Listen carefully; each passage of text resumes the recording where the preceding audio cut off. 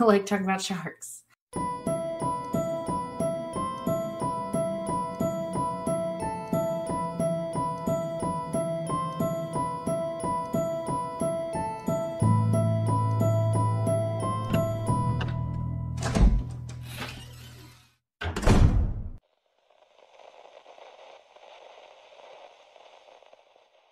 Hey, what's up, everybody? Welcome back to Voices from the Mausoleum. My setup gets crazier and crazier as the days go on. The good news is we're almost done with the craziness. So, in today's video, I'm going to do I'm going to do 5 recommendations for some horror shark movies. It's summertime. People are swimming and going and living their best lives at the beach. No better time to remind them of the terrors of the deep, and how maybe, respect them and give them distance. Anyway, these are not necessarily my top 5. A couple of them would make my top 5 list. These are more just movies that I really enjoyed that are shark related. One of them I'm pretty sure people are going to be so annoyed by, but it's okay. It's my list. You can have your own shark list. Yeah, so let's just jump into it. These are going to be kind of this top 5 and the top 5 at the end of the month are going to be kind of short. I've got a lot going on. So, I'm trying to be as consistent as possible. Still be passionate about what I do, but also have to do things that make sense and aren't going to make me have a panic attack. I like talking about sharks. Yeah, so my first one obviously is Jaws. If you are new to Earth and you haven't heard of Jaws, it's like the OG shark movie. It's a really fun movie about, I've talked about this, what did I talk about Jaws on previously? Oh, mine and Steve's collaboration video where we talked about intro to horror video or movies that, for people who aren't super into horror, these are movies that like might be good for people. And this is one of them. So Jaws is essentially a story about a small beach town that has a bit of a shark issue, and a sheriff that tries to save the day. So one of the reasons that I think Jaws is still so, God, I don't know. I think even by today's standards, like you have to keeping in mind, of course, that Jaws is all practical effects. Jaws is one of few creature features that I feel like you get so invested in the humans. Like you feel like you're almost on the boat. Like I don't know, like I feel like you feel like you're part of this little like group of men, who are out in the middle of the ocean trying to capture the shark and kill it because it's causing all these problems. And through these things that you learn about each of them and just their personalities and how they interact with each other, like it's super fun. It's a really fun movie. I don't feel like it's overly scary. I may or may not have already shown my toddler,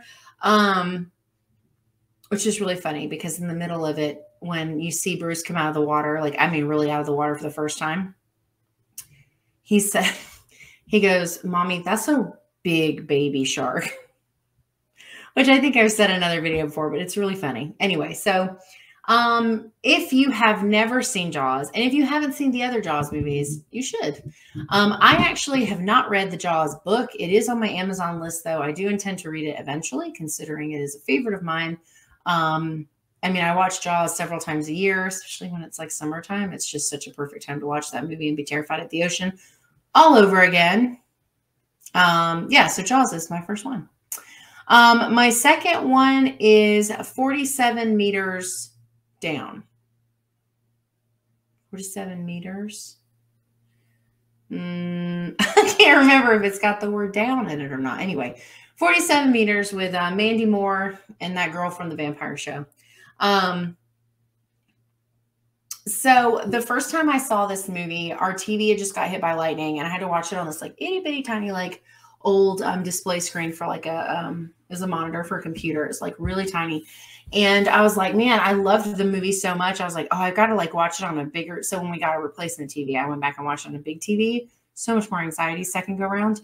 I love 47 meters down. I think that, I'm sure, I know when I read a lot of the reviews on IMDb, people were like, oh my God, it's so impractical and this is inaccurate. Who cares? No one is watching shark movies for logistics. Like, who cares? Like, I don't care about that. Like, I just want to see some crazy shark moments. And there's this one moment, I'm going to have Mike put this picture up somewhere next to me or in front of my face or whatever, where Mandy Moore's character is swimming up and she lights a flare underwater and the sharks are like right there. And it was like, whoo, that movie gave me so much anxiety. And I loved it. I thought it was a really well done movie. I think, I mean, story wise, meh. But I think, like, again, I'm not watching a shark movie for the story most of the time, which is one of the reasons I mentioned Jaws stands out so much, is because you do get invested in what's going on. I don't know that for it, like 47 Meters Down, I feel like was one of those where I was like, oh my God, I love the characters and I love the story. I just really liked it. Like, as far as the sequences and the anxiety and the underwater shots are so well done. The sharks are stunning. These moments that build into these tension, like it just gets you. And it was so, so good. So 47 Meters Down is my second one. So my number 3 is Deep Blue Sea, of course. Talking about a movie that makes absolutely no sense. So Deep Blue Sea is just a fun movie. It's another one that doesn't make a lot of sense. The sharks in it, of course, are CGI. They're, I think they're completely CGI. No practical effects, which is fine. I didn't really care one way or the other about that. But I will say this, because I thought this was like, this does have characters that I did really enjoy. I didn't care so much about the bad boy background and why he could swim with sharks, but he couldn't get like a different job. I don't care. I didn't care about the scientist. I didn't care about any of that. But like LL Cool J made that film for me. He's hysterical. And no, I just really liked that movie a lot. It's fun. It definitely has some like high anxiety moments. It just, this. I kind of liked the mad scientist approach where it's like, oh, we're going to cure this human thing by working on this shark thing and it's going to give us all our answers. I don't know. I thought that was fine. Like, I was entertained by that. And then, of course, you've got the excellent kill with Samuel L. Jackson. But yeah, so that was, I really enjoyed Deep Blue Sea. I don't know many people in the horror world who have not seen that. But if you haven't seen Deep Blue Sea, it is a really fun shark movie. Like, it's just a fun shark movie. It's very funny. I laugh a lot when I watch it even now, and it's just good. I liked it a lot. This concept. So we're already like scared of sharks. Jaws didn't do very good things for the shark community, which has been remedied over the years with people raising money and awareness. And it's like sharks are not man-eating machines. They're just animals, and they live in the ocean, and that's their home. And we go into the ocean at our own risk, and they're meant to be respected. And so it's just one of those things where it's like this, we have a fear of sharks because, they have the advantage when we're in the ocean, right? And so added with this increased intelligence is like, ooh, so anyway, Deep Blue Sea is my number 3. My number 4 was one that actually kind of surprised me. So it's called Sharknado 3D. But I watched this. I didn't watch it in 3D, but I watched it when I think it was like available to rent for like a couple bucks on Comcast or on demand or whatever when it came out many moons ago. And I remember going into it thinking it was going to be an awful shark movie because so many of them are, and that's most of the appeal with shark movies. But I think that one thing that is interesting is like, I actually thought that the concept was really cool. I liked the use of the people against the other people. So the premise is basically these people go on vacation, and then there are these men that take tourists and feed them to sharks, different types of sharks. And there's this one type of shark in the movie called a cookie cutter shark, and it is like really, really fucking cool. And so anyway, I say all that to say it was relatively unique of a concept, a different little, slightly different take on shark movies, but it was a lot of fun. It was a really cool movie. I liked it a lot. I'm sure it didn't win any crazy like awards or anything, but I actually found it to be very entertaining, which I was very surprised by because, like I said, shark movies are normally like, a lot of them are cheesy, which brings me to number 5. You can be mad if you want to, but my number 5 is Sharknado.